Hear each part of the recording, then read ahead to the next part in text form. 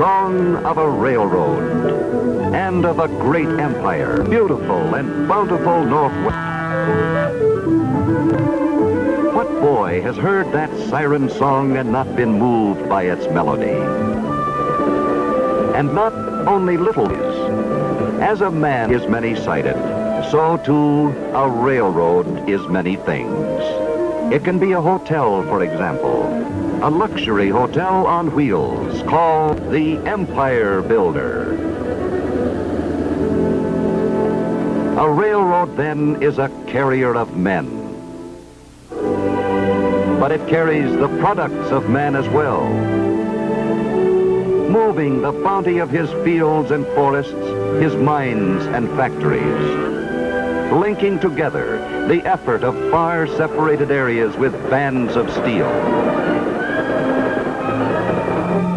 This, then, is the song of the Great Northern Railway and the Great Northwest, that land of growing abundance that lies between the Great Lakes and the Pacific Ocean, the tier of states on the northern boundary of our nation.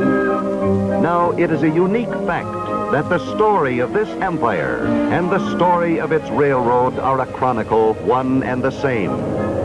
For the backbone of this empire is steel rails that probed ever farther westward and northward through new frontiers. And around this spine of steel was laid the flesh of life. We begin with an explorer's eye view of the wonderful wilderness as it was a little more than a century ago. The broad prairie, the endless prairie, mother of men. And farther west, the vaulting mountain ranges, whose eternal snows fed countless streams which endlessly poured their substance into swift-running rivers.